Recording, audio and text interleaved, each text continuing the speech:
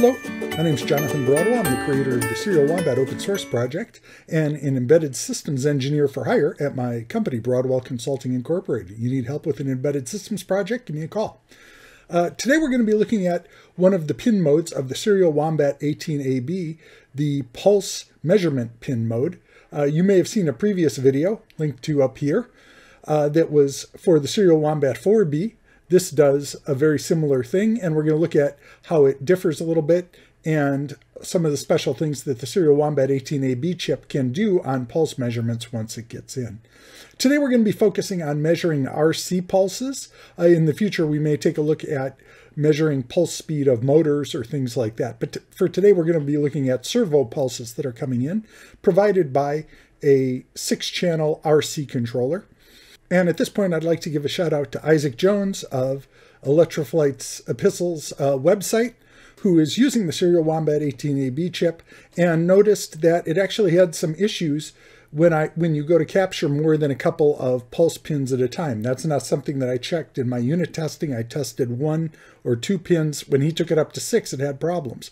And he just did an exceptional job sending me, this is the email we were looking at, the data he was seeing, just really put on a clinic in how to provide a good bug report. So I looked into it. In versions of the firmware prior to 2.1.1, which is 2.10 and earlier, the code for processing incoming signals through the DMA processor was not efficient enough to allow us to do a bunch of pins at one time. So I went into it, found the problems with the efficiency, and solved them. And so now at this point, 8, 10 pin pulse measurements should be no problem. So again, thanks a lot to Isaac for his help on that. We resolved the problem together. So let's take a look at our circuit real quick. As you can see here, you've got a Serial Wombat 18AB chip. It's hooked up right now to my PC through a UART to USB converter, and we're providing 5 volts over the USB to a surface mount LDO that I soldered to the bottom of the board. See the video that I linked to up here for how to do that. And we're providing 3.3 volts to the receiver, and then we have pins 14, 15, 16, 17, 18, and 19 representing channels 1 through 6 of the RC receiver. That's where we're going to capture our pins. So let's take a look, and at first, we'll prototype with the WombatPanel, take a look at the input values, and then we will go through and create an Arduino sketch that initializes the Serial Wombat chip and runs some peripherals based on the inputs that come in. Okay, so here we have the WombatPanel application. You can get this through the C# Serial Wombat library on the Broadwell Consulting GitHub site. We're going to say open serial. My FTDI is on COM25, so I'm going to say 25. We'll wait just a second.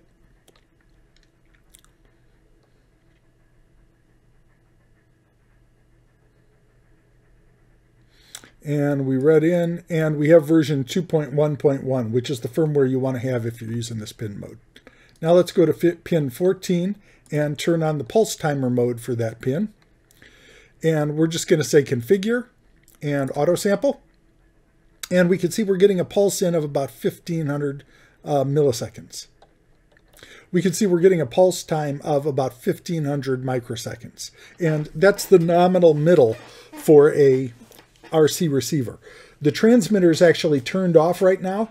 And so the default output, if it gets nothing out of this receiver, appears to be the nominal middle value. So let's take this receiver and we'll turn the power on. And we see we get a little bit of glitching back and forth. That's good. That means we've got a live signal. And pin 14.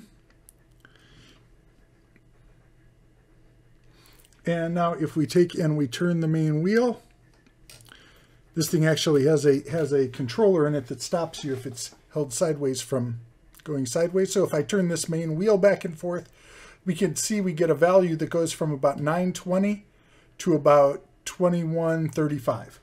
So let's remember those values. Those are going to be important. 920, 2135. Now, one of the powerful things that the Serial Wombat 18AB chip can do that the 4B can't is do a lot of scaling and transformation on inputs internally. So let's go to the transform section of the process data input. And so we're going to say that the minimum signal you get in is 925. We'll make sure that we can saturate. And the other, we know the maximum was 2135, so we'll make that 2125. We'll click Enabled on the input processing, then we'll say Configure Scaling. And what we can see that that does is it takes the input value and scales the minimum to maximum values that we said from a value from 0 to 65535. And the whole Serial Wombat environment, where possible, represents full scale, whatever full scale might be. For this case, it's wheel all the way to the left to wheel all the way to the right. For PWMs, it's 0 to 100% duty cycle. For other things that have a range, then it's something else. And so we said our input, we're going to scale 925 to 0, and we're going to scale 2125 to 65535. So now, if I turn this particular wheel, we get a value that goes up to 65535 and down to 0. And this will become relevant as we start hooking up other devices. So let's go and take a look now at pin 15. I'm going to go to PulseTimer. I'm going to say Configure and Auto Sample. If I take this guy and I pull the trigger, we can see he goes up to 2118 and down to 885. So his range is a little bit different, 2115 to 885. So let's go in once again and go to the transform here.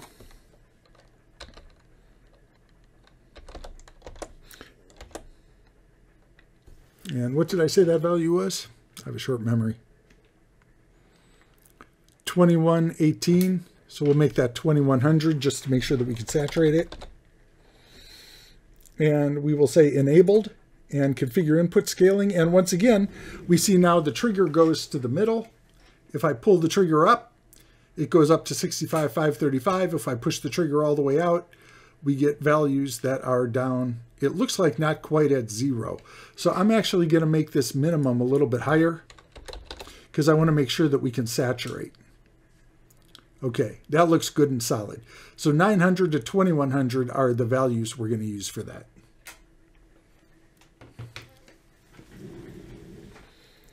Okay, the next one on pin 16. PulseTimer, Configure, Auto Sample. And for this particular guy, channel 3 is this button right here. So again, got to hold it up. If I click the button, it's around 1700. If I click it again, it goes down to about 1300. So since this is an on and off button, we really don't care about the proportional output. I'm going to go on the transform here and just say, hey, if it's below 1500, I want you to saturate at 0.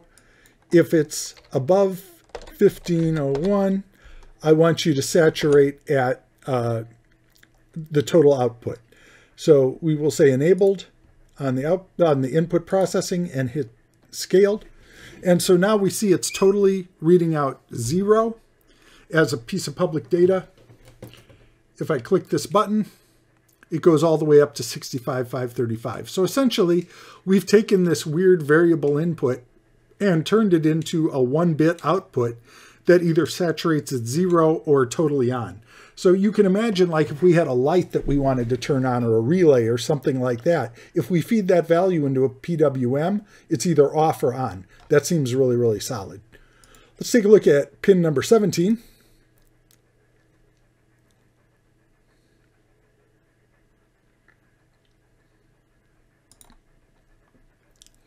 We'll say Configure Auto Sample on that one. And it's this weird 3-position switch. So down there at the bottom, it's at 1200. In the middle, it's at 1400. And at the top, it's at 1700. So let's set our values there at 1650, 1300, 1350. 1650 and 1350.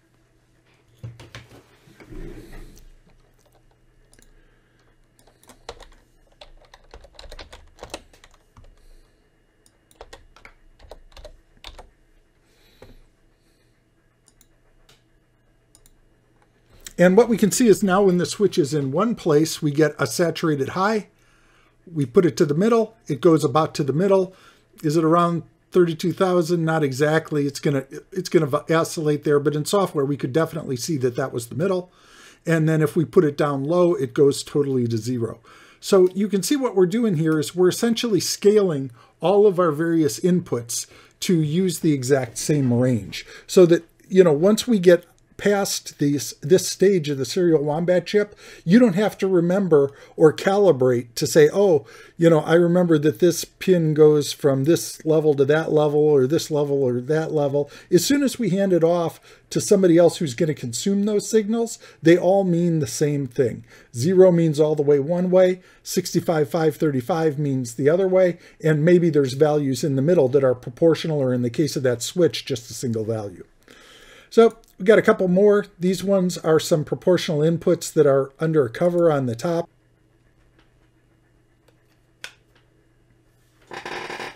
I got a couple of knobs on the top.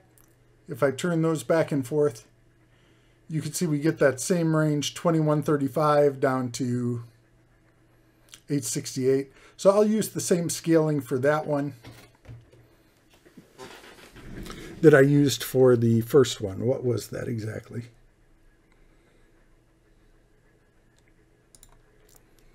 $925 to $2125.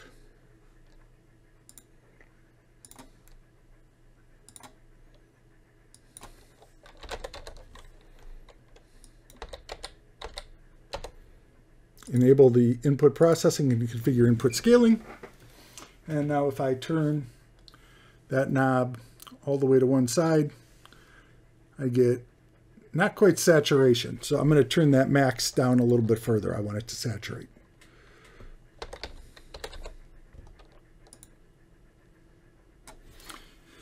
And then if I turn it all the way the other way, and that looks like it's saturating at 0 or very close to it. And then we can expect the other pin on the other knob on pin 19 to be similar.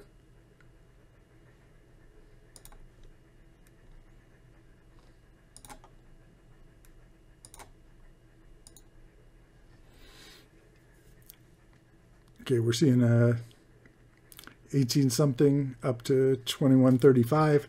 So let's go and we'll use the same values that we used for pin 18, 925 and 2075.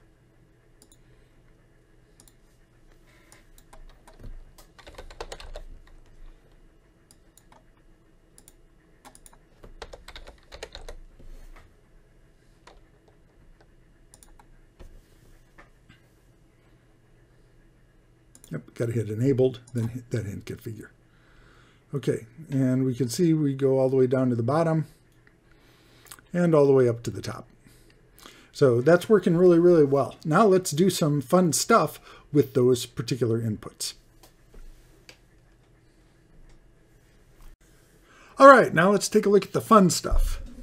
What I've got here is a variety of components that, hey, maybe we would make a robot or something like that out of there. So first of all, your robot needs to be able to go forward and backwards. This right here is a continuous rotation servo. In theory, we could attach that, say, to a couple of drive wheels. Your robot's going to want to be able to steer. This servo right here is a standard servo. We're going to hook that one up to the wheel on the controller, and that could potentially be our steering. And what is our robot going to do? I don't know. Let's give him a flashlight that we will implement using WS2812 LEDs. We'll hook that up to the 3-position switch on the controller so that we can vary the brightness or turn it off. Let's make that flashlight capable of panning and tilting, and we'll use the 2 top buttons on the controller to do that. And then we've got this one leftover switch. Didn't know exactly what to do with that. So let's give our robot a little horn. We attached a beeper that we can control with that. So certainly it's possible for us to have the Arduino that would be attached up control all of these things. But again, one of the powerful things that the Serial Wombat 18AB chip can do is tie various lines together. So let's start experimenting with that right off the bat. So we're going to go to pin 0. Oh, and before we go further, let me talk a little bit about the hardware. Over here, I've got a power distribution block and servo connector. And what that does is it lets you power all of your servos and other 5-volt stuff off of one input voltage, and also provides a nice breakout for the servo connectors. So I've got the 4 servos and the WS2812 all connected up to that block. And I'm going to hook that up to a USB power supply right now. So if you take a look on your screen, you can see the various connections that are listed.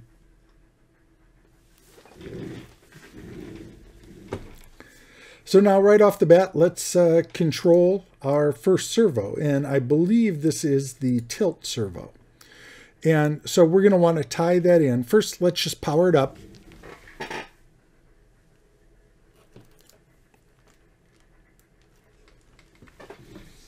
We will configure that as a servo, and we can see, okay, that's our panned servo.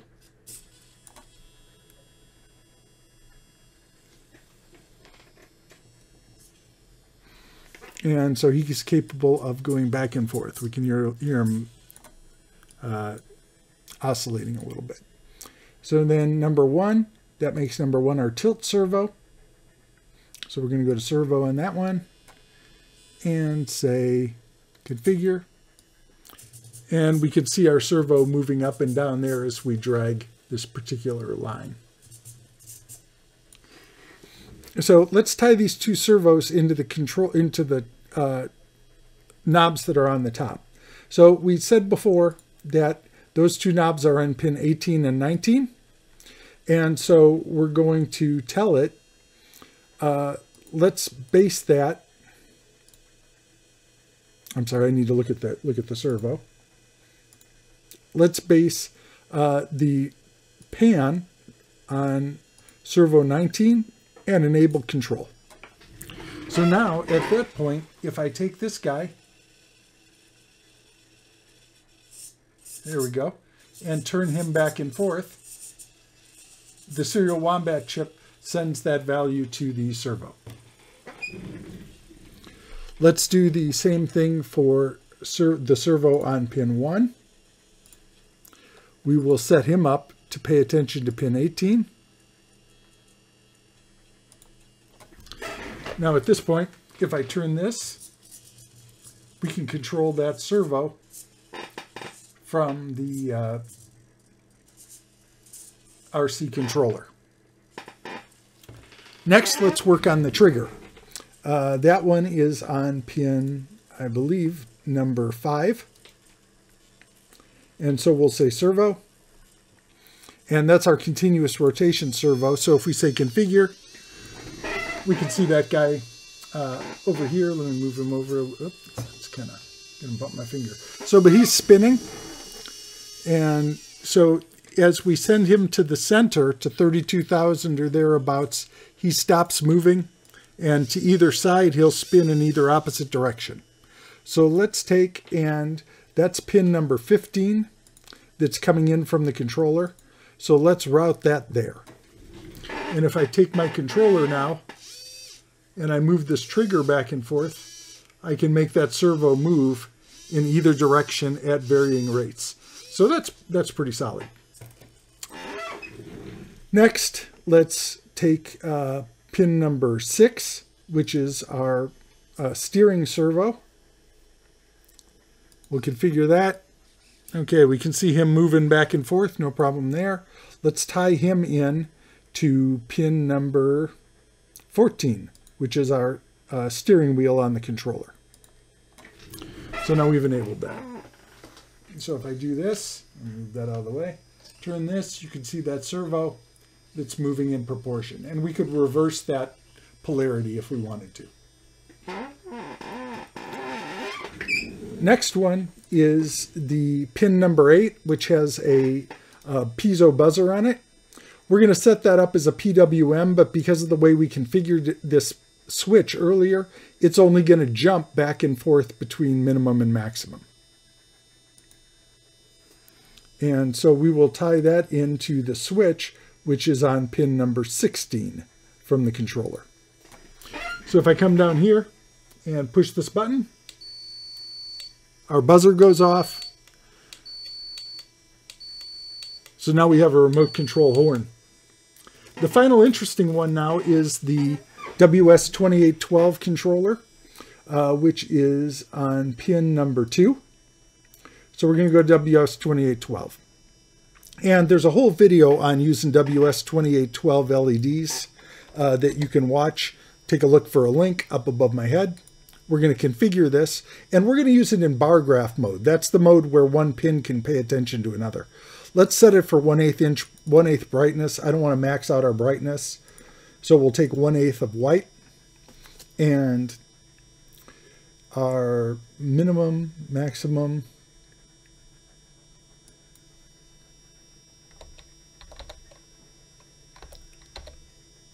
we will configure this guy and configure that. And so now we can see in public data, we need that to be our pin number switch, which is 14, 15, 16, 17, pin number 17. So if we configure that now, we can see, okay, where's the switch at? I think it's in the middle. If I flip it all the way to the left, all of the LEDs go off. If I flip it in the middle, half of the LEDs come on. If I flip it to the right, all the LEDs come on. And we saw that there was a little bit of flicker. And why is that? Well, we're getting a little bit of oscillation in the value that we're reading from pin number 17. So it would be nice if we could get rid of that, because really we know this is a discrete input, not a continuous input. So let's go over here to averaging. This is a switch. It doesn't really have to be sampled that often. So let's set up our control to be an averaged output. Now if I turn this on and I put it in the middle, you can see that it sticks half of my LEDs, and I could stand to move those points a little bit to make the bar graph go all the way up and down. And if I flip the switch again, we get full brightness, half brightness, and that's probably too much filtering because I've introduced some lag there. So let's go back. Yeah, because I forgot, we don't sample every 1 millisecond on the input thing like we do on analogs. We actually only sample every time a pulse comes in, and pulses only come in at 50 hertz over servo. So let's make this respond in 1/4 of a second. So we'll set the average number of samples to 12 and see if that works a little better. Oh yeah. And we're not getting that flicker we had before, and we could turn on the lights half power, off, or full power. So, as you can see, pretty configurable. You could potentially use the ability of the Serial Wombat chip to download that configuration and run it at power up, so you could run headless without an Arduino. But really, the thought behind this is, hey, maybe we're controlling a robot that sometimes is remote controlled, but we may want to set it off on autopilot as well. So, you know, at that point, then you'd have the Arduino disable these automatic connections between the RC controller and the Arduino. I'm sorry, at that point, you'd disable the automatic connections between the controller inputs and the servo outputs. And maybe we'd get rid of that horn and use that number 3 switch to turn autopilot versus manual pilot on and off.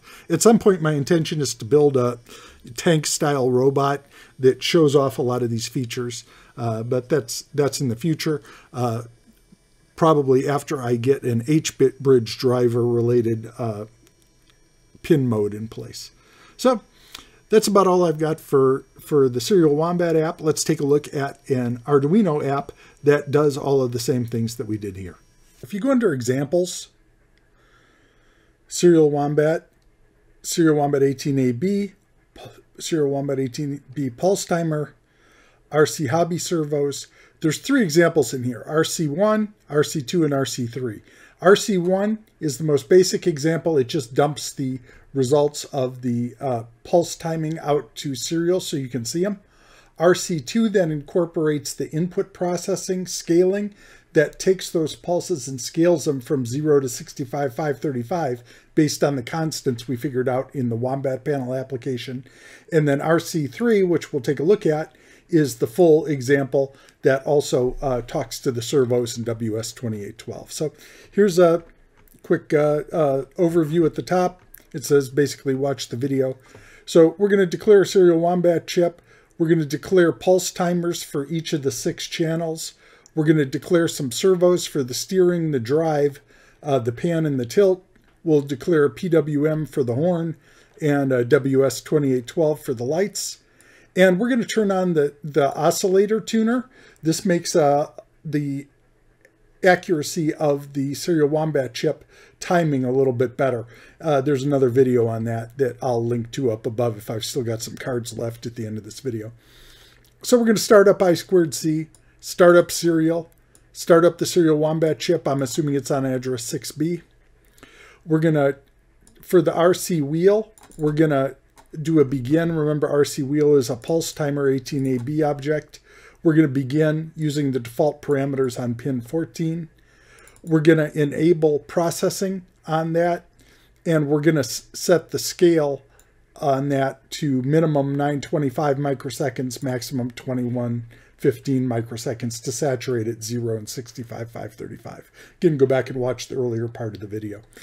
Then we'll do the same thing for the throttle trigger, the on-off switch, the 3-position switch, the 2 knobs on the top. And then we're just going to attach servos, for some reason in Arduino attach instead of begin, to pins 6, 5, 0, and 1. And we say right scaling enabled true, and we tell it the pin that corresponds to the input that we're supposed to scale to. So input pin 14, that's our wheel. Output is our steering servo. And probably could have given these pound defines to make it a little clearer or put some better comments in here, but hopefully people are watching the video on this. The same thing, trigger goes to our continuous spin servo, 18 goes to pan, and 19 goes to tilt. The lights, we're going to say are on pin 2 of the Serial Wombat chip, the WS2812s are. There's 16 of them, and start them at off. The bar graph for the lights should look at pin number 17. That's the 3-position switch. 0 for off. 20, 20, 20. That's an RGB value that's dim white. And we scale that from 0 to 65,535. The PWM horn is just that buzzer on 8, and we're telling it take a look at pin 16. And then we go into the main loop. The main loop is going to print out the values of the 6 inputs, but isn't driving any outputs. Again, all of the output driving happens inside of the Serial Wombat chip right now, and so there's really no control going on from the Arduino. And then we call OSTune periodically. After about a minute, the tuner should be fully settled into the perfect value that instead of being off by 1% or 1.5%, may only be off by 0.02 or 0.05%. So improvement in tuning. So we want to do that here to get consistency. So that's about it. I'm not going to show you it working again because it looked just like the previous example. Hope that you've learned a little bit about how to read pulses and how to scale for RC servos with this, how to hook some pins together. Would love to know what you're using the Serial Wombat chip for. You know, if you're on this video, probably you're interested in pulse timing. Let me know what you're up to. You know, maybe I can, in the future, add additional features that facilitate your use case. Certainly that's happened before. So leave me a comment down below. Like the video if you like. Definitely subscribe so that you get additional information about new features that come out. You may follow me on Instagram as well. Sometimes I put up pictures or status updates that don't necessitate an entire video being made. So it's a good place to get some information. And finally, please send me pictures or descriptions of what you're up to. You saw earlier that I featured Isaac Jones and his website at the beginning of this video. I'd love to feature some pictures or a link to your material and what you're up to. So anyway, that's about all for today. Have fun, keep making stuff, and pick up some Serial Wombat products at Amazon.com. The Serial Wombat firmware is available on GitHub and is constantly being updated. Subscribe below so that you can see the latest features and videos that come out as we fix bugs and add new features. The Serial Wombat open source project was created by Broadwell Consulting Incorporated. Broadwell Consulting Incorporated provides help developing medical devices with a focus on developing embedded firmware, which is compliant with IEC 62304, ISO 14971, and ISO 13485, as well as remediation assistance for products already in production. For more information, contact John at Broadwell Consulting. Support requests for Serial Wombat should be sent to help@serialwombat.com and will be answered on an as-available basis. Also, feel free to leave your question in the comments below.